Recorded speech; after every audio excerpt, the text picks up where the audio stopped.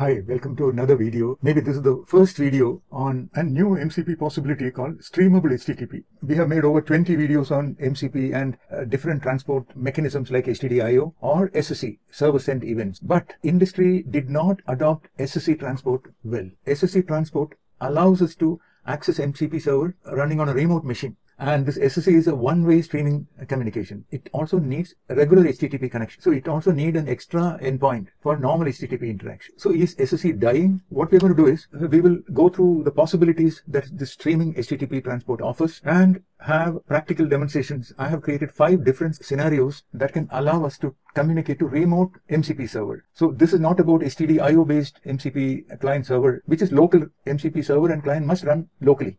This was a demonstration of 5 different scenarios which you won't find anywhere to see what it takes to allow remote MCP client server interaction. So remember, these are demo Python based examples. In next couple of weeks, we will see more examples of these scenarios becoming popular. So let's go through this slide that I have prepared and then demonstration. After we finish the slides, we will execute the demo and see how it works. Basic MCP server, client sends an addition request to the MCP server. Server processes and returns the result. Simple HTTP communication.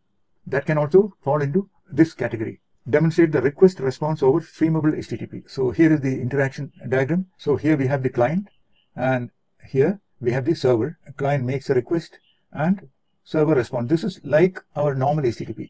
Here is the code, simple code. The code is given in the video itself and later I will add it to the description as well. Full code is there in this video itself. Here we use fast API and also pyramidal model so that we can get properly validated parameters to add. So we have an addition function here and the return is JSON-RPC 2.0. Okay, so this is the client that talks to the remote machine. Remember, for this demo, both the remote machine and the client, they run on the same machine as Docker containers, simulating a remote machine. It passes the JSON-RPC payload using post HTTP method. So Docker compose run client. I already have the server running.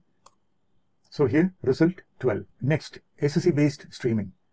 So client initiates a get stream request. Server sends real-time updates via SSE. Server send events, ideal for live notification and progress feeds. So this, remember, this streaming is one-way streaming. So here we have the server and the SSE server and the request starts. Normal SSE server, this will be /SSE endpoint.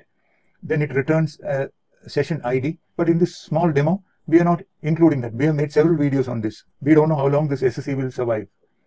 Okay, now here from server on the live streaming starts.